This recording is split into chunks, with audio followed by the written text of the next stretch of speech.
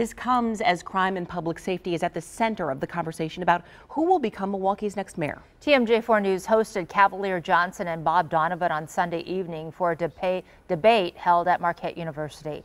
Our Charles Benson and Shannon Sims asked the two candidates how they would handle gun violence following that triple homicide earlier in the day. So in the first 100 days of my administration when elected mayor, this is what I'll do. I will go to Madison. I will have those conversations that I've been talking about throughout this entire campaign. It's so important that we rebuild the relationship that the city of Milwaukee has with state government. We have gutted the Milwaukee Police Department over a period of many years.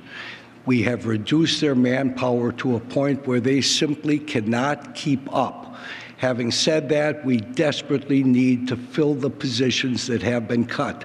That won't happen in 100 days, but that process needs to begin by the right guy sitting in the mayor's office. And we have about a week to go. The spring election is Tuesday, April 5th.